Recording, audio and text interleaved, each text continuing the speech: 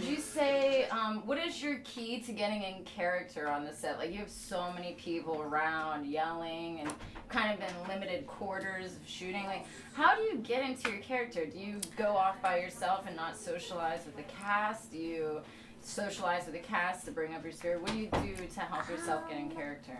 Well, I'd say like during rehearsal when we're all sitting around, whoever's in that scene, and we're rehearsing it, I kind of start getting into the character then, and then I just kind of hold it from then on. Like I don't try to get out of character from then on.